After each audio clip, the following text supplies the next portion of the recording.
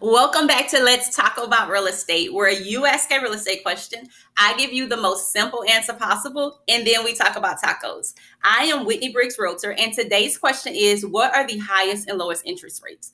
Well, that question really depends on a lot of different things. So to answer it as best as I can, let's take a look at interest rates over the past 50 years. We are looking at the Freddie Mac Primary Mortgage Market Survey, and this shows us interest rates over the past 50 years. So this goes from 1972 through 2022. And so if you want to know what the highest interest rate was, that was noted around here in 1981. And on the week ending in Friday, October 30th, 1981, interest rates were at 18.44%. If you want to know what the lowest interest rate was, that was around here in 2020, and it was noted the week ending in December 24th, 2020, it was at a 2.66%. And so I'm paying attention to the blue line because that is the 30-year fixed rate mortgage that we are looking at. As of last week ending in April the 7th, 2022, the average U.S. fixed rate mortgage, 30-year fixed rate mortgage was a 4.72%.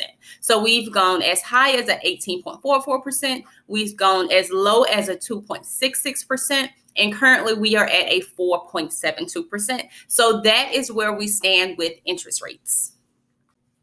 So we've talked about interest rates. Now let's talk about tacos. I went to Rock Paper Taco. Let me tell you about it. Rock Paper Taco is on West Chimes right by LSU. It started off as a food truck in 2018 and then moved to its current location last year. When I went, I tried the Dynamite Taco. That is fried chicken on a waffle tortilla with bacon and maple and butter syrup that you top it with.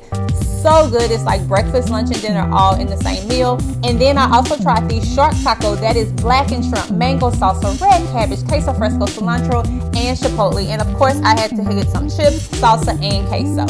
So that is all for this week's Let's Talk About Real Estate. Come back next week. And as always, I'm never too busy for you or your referrals.